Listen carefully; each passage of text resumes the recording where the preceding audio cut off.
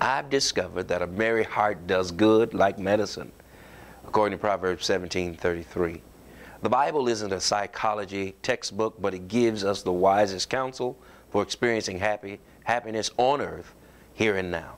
Proverbs 7:22, for example, assures us that a merry heart does good like medicine, but a broken spirit dries the bones. That simple statement was corroborated by the extensive research of Dr. Daniel Mark, a heart specialist at Duke University, who says a healthy outlook helps heal the heart.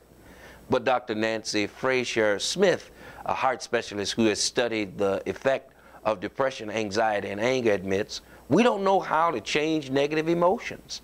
Faith in God, however, can produce that change. People who look beyond their present difficulty and put their trust in God's goodness cannot help but be joyful. No matter what happens, you can find joy in the Lord. And today, this is from the pastor's desk.